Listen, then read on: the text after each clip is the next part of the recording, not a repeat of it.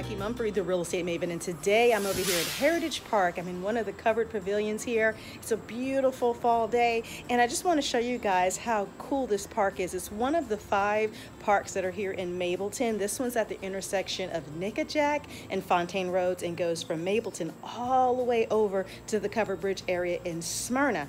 You can walk to the Silver Comet Trail from here. You can also walk to the Nickajack Creek. So it's a lot of things to see if you want to be part of nature and kind of take a nice brisk walk through. It's a great place to come and hang out. So check it on out when you come and visit Mableton.